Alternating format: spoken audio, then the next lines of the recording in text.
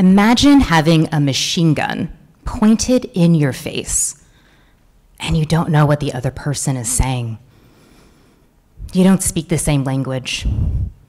You're alone, and you don't know how it's going to end. Well, that happened to me a few years ago. I was in a car being driven across the Shenzhen border in China, feeling sleepy, with my phone battery dead and a driver who only spoke Mandarin. I didn't have any cause for concern because I had done this many times before, and I was looking forward to a martini at my Hong Kong hotel bar. But that all changed once my car was surrounded by military police and assault rifles, and that sleepy demeanor was terminated by adrenaline. All I could do was figure out the fact that I had no phone, no translator, and with the police taking my passport, I was possibly in the most dangerous position I had ever been in my entire life. I watched the police tear down the inside of the car, searching for some sort of contraband. And I also watched my driver freak out. But no, I was going to be different. I was going to handle the situation. I just thought about everything I had learned over the course of my lifetime and put it into work.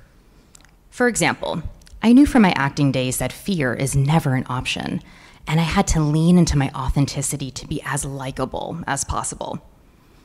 I also knew that I had to keep a relaxed posture, and that paired with my chic outfit communicated a sense of authority, a sense of comfort in my appearance. And beyond that, I kept quiet, allowing for the absence of my voice to communicate a sense of calm, and that I had nothing to hide. It seemed like hours, but about 45 minutes later, the police handed back my passport, and I was allowed to continue on safely. My driver drove me as fast as he could back to the hotel. I poured myself that martini, and to this day, I have no idea what caused this military action. When I think about it, in my opinion, I think what saved me was my executive presence, or as you may have heard it be called before, gravitas, je ne sais quoi, or biao dan nen li. And everyone talks about executive presence, but I find that not a lot of people know how to get it. A lot of people seem to either be born with it or they just struggle with it their entire lives, effectively eliminating a plethora of possibilities. Now, in my current life as an executive coach, I've had thousands of professionals ask me time and again about how to get executive presence, from hedge fund managers to influencers to former Olympians. And I have a unique perspective on the topic, being that I've had a nonlinear and portfolio career. You've probably never met somebody who's been an ex-fashionista and a Columbia MBA, McKinsey consultant, and also a voice actor, and an executive coach. So really, what I've learned is that through especially all these experiences, but in particular, acting and the fashion world, I've learned how to actually get executive presence. And the good news is that it's simple, but it's just not easy. And what you can remember is the one thing is to be differentiated through voice, appearance, and authenticity. Those are the key ingredients. The first thing we can talk about then is voice. With voice, I learned at a young age that not everybody's voice is created equal. Some people seem to be heard while others are kind of like a whisper in the wind. And because of this, I started to have friends in my 20s ask me for advice before they'd go into an important conversation. So, for example, maybe they wanted to know how to ask for that raise while not sounding nervous, or they wanted to ask out that cute guy while sounding sexy and confident. And these elevated capabilities in voice became clear when I was scouted to be a voice actor, and I started to do actual training on the subject. I learned how to manipulate my voice in various ways to change my presence. And through this training, I realized I had been doing this all along, in the boardroom and with my friends while giving them advice. And now I could just articulate why it worked. So there's a lot of different ways that you can change your voice in order to affect your executive presence. One of those that really requires no particular background or any other types of practice is something that you can use to get somebody to say yes if you really want to influence someone or convince them of something. And this tool is super simple. All you're going to do is voice a question in the form of a statement. And in this way, you're basically not going to inflect upward. You're going to avoid that higher note at the end of a sentence. And that way, it'll be psychologically harder for the other party to say no or to question you. So overall, really, what I'd love for you to remember about voice is that sometimes it's not so much about the content or really the words, but more about the delivery or the voice of what you're saying. And frankly, today, you may not remember everything that I say to you, but you will remember the delivery and how my voice made you feel. So now that we've talked about voice, I'd love to talk about the second key ingredient, which is appearance, which is my personal favorite. And one disclaimer I want to give here is that there's so many things that we can't change about our appearance, and that's beautiful. That's not what we're here to talk about. We're here to talk about the things you can change. And I have to say, I learned from a very early on moment in my acting and fashion careers just how much appearance can affect your presence. I learned from acting that if I just wore a particular accessory or a certain outfit, it would allow me to just be really successful in that character. And similarly, in the fashion world, I learned early on that even a placement of a button on a dress could just alter the entire presence it had going down the red carpet. And really, this is important for us to remember because everything we wear is costume. We're born naked. All of us. So every single choice that we're making here, from the clothes, the shoes, the hair, everything is a choice in its costume. So we might as well treat it like a fashionista or actor would, right? Just think about what role you want to play. How do you want to be perceived?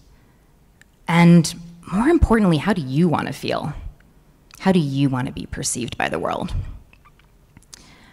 So for me, I realized that for today, there was a lot that I thought about with my appearance. And certainly I wasn't planning on wearing this fabulous boot for my broken foot, but I did put some thought into the type of boot that I wore and to make sure that I looked as close as possible to a Balenciaga piece coming off the Paris red carpet, right? I mean, hey, might as well. And then certainly I also made sure to wear these signature glasses of mine and to wear a dress that would pop with the red and black background. So certainly, there's always something we can do when we think about our appearance or our costume in order to prepare to create a beautiful presence. You have to remember that we're solving for executive presence. Your presence has to be memorable. Now, for any of you looking to quickly kind of change your appearance in order to get that executive presence, I would say think about a signature item. If you consider the late Steve Jobs, for instance, he was known for those silver-rimmed glasses and that black turtleneck. It really helps you to be memorable, and it just takes all the guesswork out of getting ready in the morning and helps others remember who you are. So the next time that you're thinking about a major meeting or an event, consider what your signature item could be. And when in doubt, maybe wear something a little different from the crowd just because you can. So now we're going to talk about the third item on the list, which is authenticity. And this is important because without authenticity, with just voice and with appearance, you're only going to get to a certain ceiling. Authenticity is going to really push you over the edge in creating that executive presence. And I want to talk about it because it's not just this buzzword that everybody uses today, right? It's actually very important. And I learned this from my acting days. I learned that if I didn't know what made my character work, if I didn't know what made them tick, what motivated them, then I wouldn't be successful. And even more importantly, if I didn't let that out of the bag, that secret out to the audience, you guys wouldn't really care about what was happening, right? So it's really important to let people know in on a little secret about who you are, about what's really going on behind that curtain. So that's really how I started to learn about the importance of authenticity and how powerful it is. Another way to think about it is you have to be connected to yourself in order to expect anybody else to connect to you. So that's why it's important. Now, almost more importantly to talk about today is the fact that I've seen what actually stops people from being authentic most of the time. You don't really hear somebody saying, oh, I don't want to be authentic, I don't want to be myself. So what's stopping people from doing this? And it's fear, right? I learned from the fashion and acting days that fear is never an option. If you have fear, you're just not going to be relevant. Absolutely not. And I learned that you have to embrace that fear and learn what's going to stop you. Why are you feeling that way? So for all of you today, if you're going to build that authenticity and build that presence for yourself, I would recommend just starting to drill down if something makes you nervous or upset or fearful. Keep asking yourself why as you drill down. And over time, you'll start to uncover some interesting things about yourself. And use a coach or a friend if you need help going down this rabbit hole. The other thing you can do is play devil's advocate with yourself and ask yourself, does this even make sense? What would the other side of the argument be? And you'll probably start to find that there's maybe even a lack of logic or evidence because what you're feeling is emotional and it is fear-based. So we've talked now about all these secret ingredients, right, to get to executive presence. And I'd love to share with you just one more personal story of mine that kind of shows all of them in action. And this brings me back to my days back at Columbia Business School when I was a total outsider. I was getting my MBA and I was the only person there with a non-traditional background coming from that crazy fashion industry. I had no idea how to build a financial model, and I was, in fact, a color and fabric expert. So I kind of felt like it was a weakness. But what I learned was that I actually was able to turn that into a strength by using my presence and my authenticity. The night in particular I'm thinking of was a recruiting event for a company called McKinsey, which was the top management consulting firm in the world that I would later go on to join. So I walked into this event and I see a bunch of MBA hopefuls circling a McKinsey partner who has a glass of whiskey that's almost empty. And he looks pretty bored and kind of staring at the bottom of his glass. He says, all right, can everybody share one more thing about themselves? And I just piped in, oh, well, I'm an expert in color theory. He kind of looked surprised and looked up from his drink and started to ask me questions. And I kind of realized I was stealing the show. It was pretty cool. And through that evening, I realized that my executive presence formula was working. So for example, I had gone in and basically thwarted the entire black and navy suit dress code by wearing a DVF brightly colored dress and a pair of Louboutin heels. And I did that because it made me feel good. It still looked professional, but I felt powerful, and therefore I was communicating that power and authority in my appearance. And beyond that, I was being authentic by sharing all of these stories that I had about Fashion Week, models, runway shows, weaving jacquard silk in India. And it certainly was very different from everybody else, but I was just sharing my authentic story. And lastly, my voice was being used to communicate these things with confidence.